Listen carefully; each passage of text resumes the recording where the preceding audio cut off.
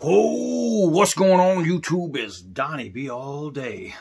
That dude right there. So today I'm bringing you yet another awfully sheathed Ontario. This is the Rat 3. Rat 3 from Ontario. And like the Rats, you know it's going to be a good knife. It should be a good knife. It better be a good knife. This is the Rat 3. I have high expectations for this knife. What I don't have high expectations is this crappy sheath. All of their rat blades and this style comes with this god awful sheath. I just absolutely hate them. I don't like anything about it. I mean, I don't like the fact that it's a very rattly plastic liner. It's not fit to the blade. I don't like the double straps, and I know that the double straps is so, you know, it's regulated for skydiving, for jumping, so you could jump with it. Oh God, who cares? I can't stand these. I don't like the white stitching down the middle. I don't like anything about this sheath. Oh, but it's MOLLE capable. That's great.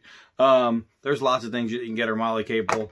I just don't like it. So when I go ahead and whenever I buy a rat knife, I buy a better sheath.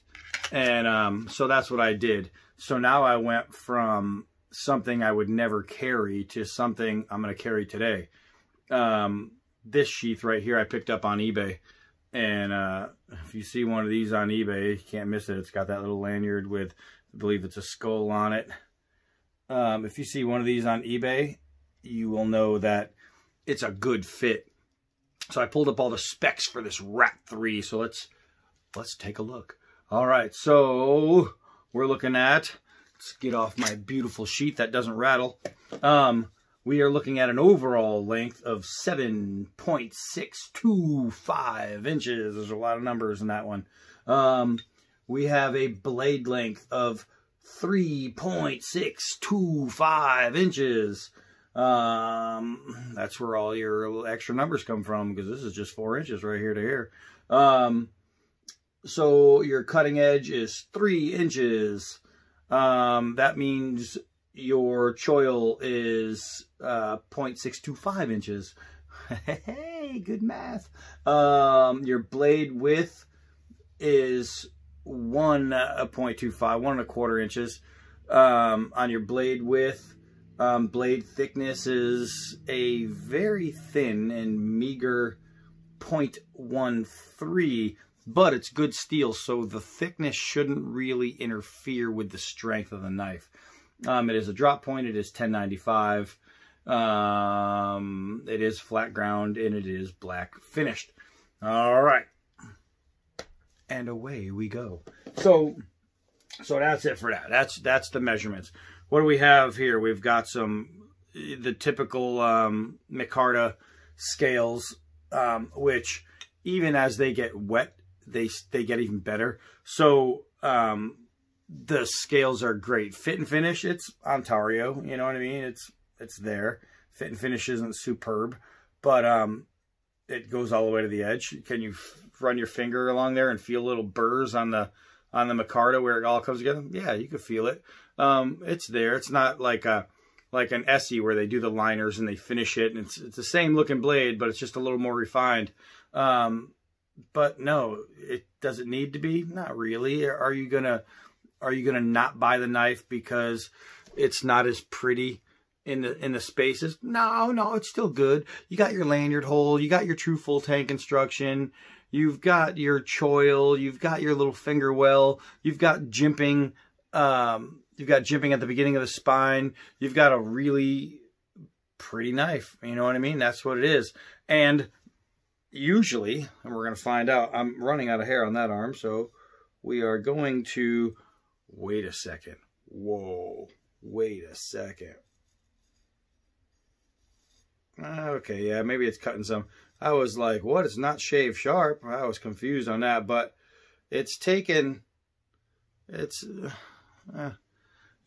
few hairs off of there. Maybe more than I thought, but I guess, yeah. I mean, shave sharp, I'm not going to say it's shave sharp, but I will say it can cut the hair off an arm. It's not going to baby smooth you out of the box. Who knows? Maybe it's just this one, because my other rat, like the Rat 7 and what, that actually shaved pretty well. So maybe it's, I can say it's just this one. I have no idea. I have no idea. I can only tell you what I see, guys. And what I see is that it didn't do it. Well, let's see here. What is it? Sharp enough to just slice straight through the box and make a nice, pretty cut.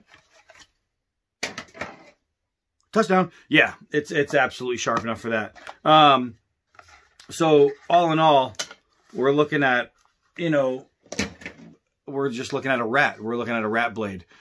Same as, you know, any other rat blade, just a different size, because that's how they do it. So am I expecting this to be a good knife? Bet your butt I'm expecting this to be a good knife. I haven't had a bad rat knife. So let's get out there and let's use this thing. Come on. All right, we're going to start backwards today. We're actually coming out to the 1-inch forest. And we're going to see how this little Rat 3 will do. I'm going to try holding one first, because it's really hard to chop through a stick that you're just holding, because it's going to move in the hand. So when the blade hits it, you're not getting that solid base that it needs. It's really, because it's so small, it's really light, so it's not really made for this, but we're going to see. Right there. Right there. Look how even that is. It just caught on the skin in the end. Right? So that's good. That's good. Let's see. Let's see if we can't get a little notch in here for you bushcrafters. You know how important a notch is. All right, that's great for tent spikes and tie downs and things like that. So let's do a square notch. Everybody that's been with me knows I call it the Lincoln log notch. And until I broke the stick, you can see that it was working very well. So let's do some skinning here at this branch. So it's taking a lot more than I want. When I do the cucumber salad test, it's just, I want to cut off the bark, but leave, there we go, leave the green and not get down to the white. On a few of these I was going, and you really have to concentrate with this edge to make that happen, because I did it at my normal speed and I was going too deep. So the edge profile is good enough to do it, but it's a little bit more tricky. You can see there's a lot of white coming through there. So the edge profile isn't, I mean, who knows? It could just be the stick. Maybe it's old, and it's causing that problem. So I don't know. I really don't want to blame it on the edge, because the edge seems to be really nice. It's really well done. It's just having a hard time with those, and especially on a flat grind, it should have no problem, but it seems like it's just having a hard time. See right there, if I go really, really slow, you can see I'm picking up that green. Really, really, really thin. It's literally like paper, right? Less than paper. This is even thinner than paper. It's weaker than paper. Look at this. And if I go really, really slow and really soft, I'm able to do that, right? But with some knives, you can just whisk right through and you don't have to worry about going too deep. Here we go. Here we go. There we go. So you see that? Once I get it going, that was a little deep. But you see how that works when I really want that fine stuff. If I wanted to do better feathers, like, then I would, so now I'm kicking it all off. This is what happens when you don't ground your knife and give it a base. I mean, your stick. Because I'll show you. When you make your stick solid, put it solid against something, either going down or up, then doing stuff like that, you can actually just control it a little bit more. Here we go. So now I can pick how deep I want my feathers, how thick I want them. If I wanted to go long curls like that or short Nike symbols like that. It's just in how you do it. But is this knife capable of all that kind of stuff? Absolutely. Absolutely. So let's see here. Let's see here. Are we going to be able to use it as that camp whittler? Are we going to be able to get those tent spikes and pit spikes and spears and all that garbage? Abso-freaking-lutely. It'll do all that. Oh, I want to show you something. A lot of you guys are, or not a lot of you guys, because so far this channel has really shown me some some impressive love for the guy. But there's a lot of Trump fans out there. And I got this shirt, right, that was sent to me. And it has Trump on it. And I was like, oh, that's nice. And then people say, ah, Trump's bad, Trump's caca. Well, he has a message for you.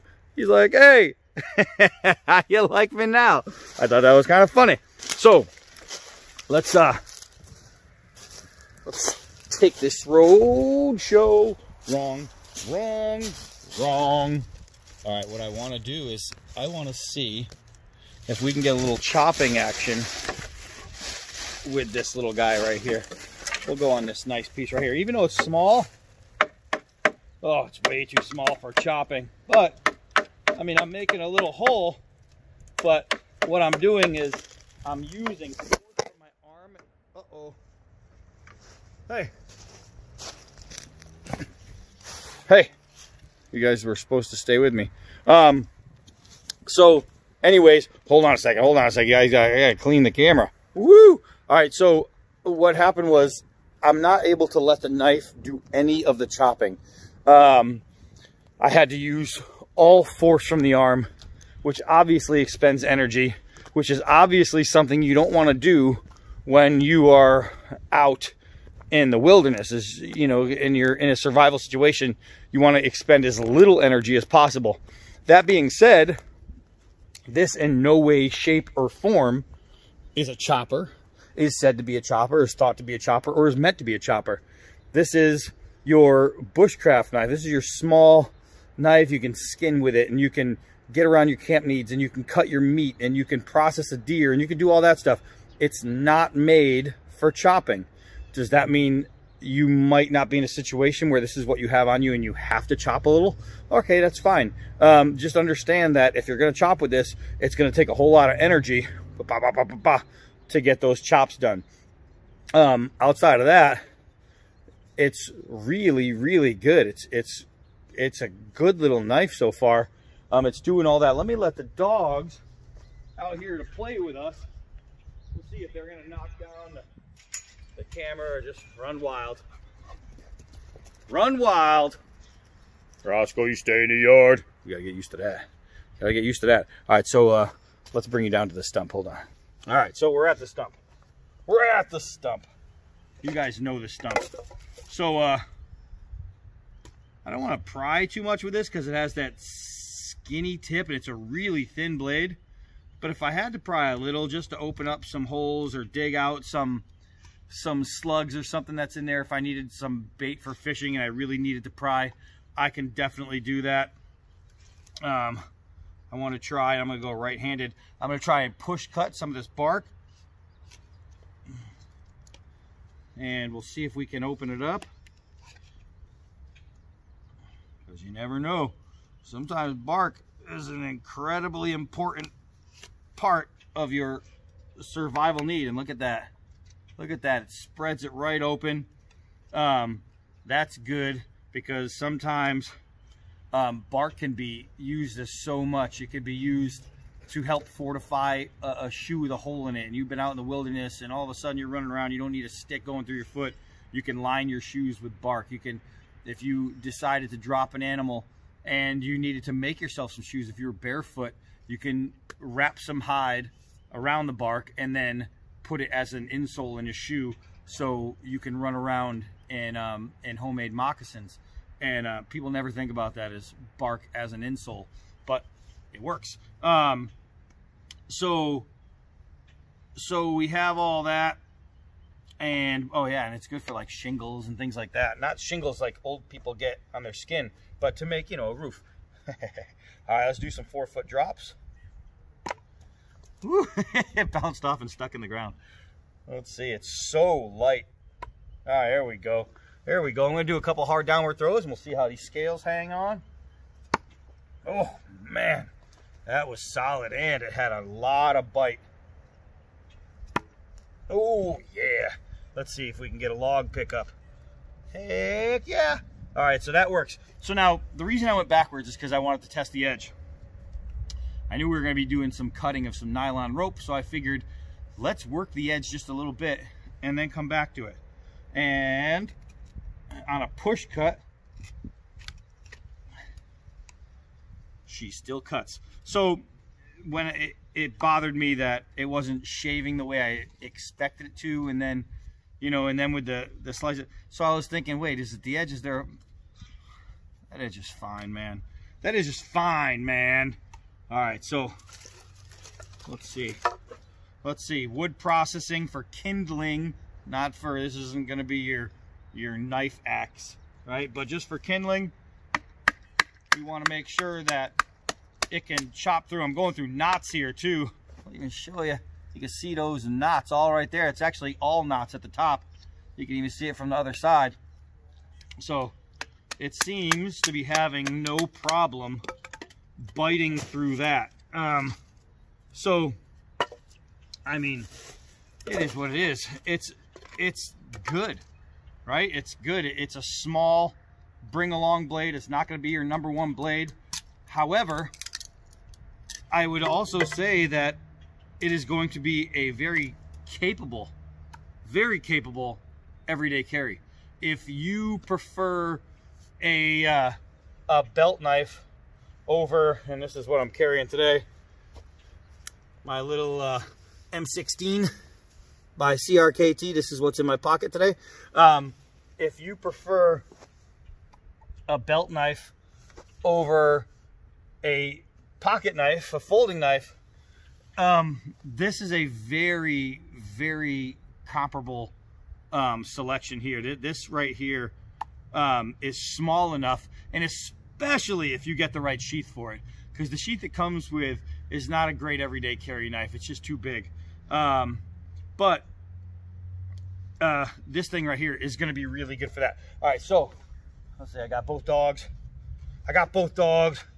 Let's see. So we know that it's not a chopper. We found that out. But we know it can slice. We know it can process. We know it can feather. It's going to do all your whittling needs and things like that. You know that you can baton for kindling. We got all that. We got all that. We know what it does. We know what it does. But we don't know all it does because we haven't done all of it. So I told you before that it's good, you know, for skinning, right? Well, I can't tell you and not show you. So we're going to come to the old soccer ball here. And we're going to see if we can't cut us a nice piece of pelt. Oh, man, that was easy. Look at that. Look at that. Just straight through. Easy money. If I have to take the pelt off a kill, this will have no problems. So it all leads up to one thing, right? One thing. We know that's the only thing so far that it really isn't good at or good for is going to be the chop test. Well, let's see how it throws.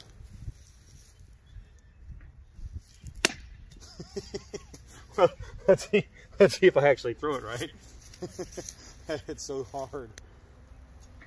Oh, I threw it short.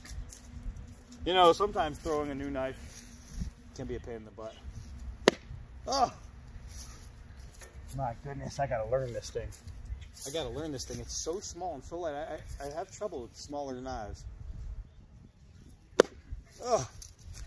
So as you can see, I'm hitting it perfectly straight. The problem is I'm hitting it with the heel, which means I am way off. There we go, that's better.